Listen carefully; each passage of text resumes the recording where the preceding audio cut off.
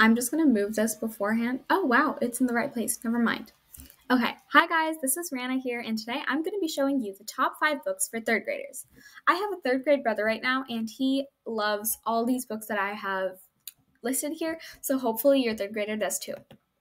The first one is Charlie and the Chocolate Factory by Roald Dahl. It's an intriguing plot line about how a chocolate factory gives out gold ticket and chocolate bars for a very limited amount of children, and then they come and go on this amazing adventure.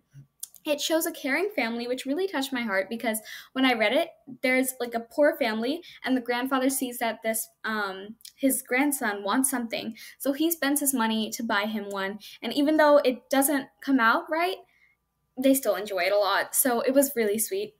And it has a variety of people who all learn their lessons and better themselves, which is important to see.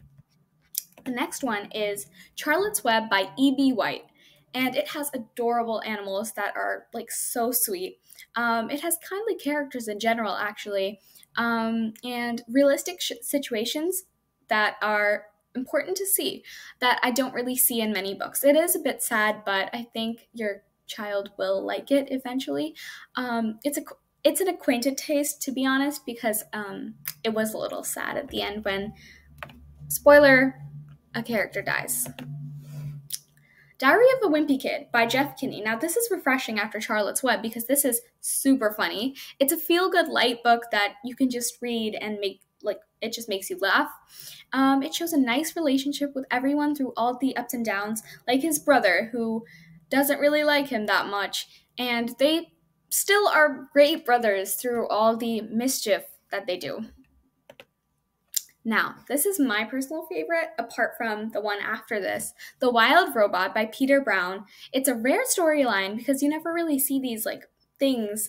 It's a cool robot that's not usually incorporated in novels. I haven't seen any robot books, maybe because I didn't read them, but I really like this one. And it is an exciting survival book with kindness incorporated. It's you can survive by being kind as well.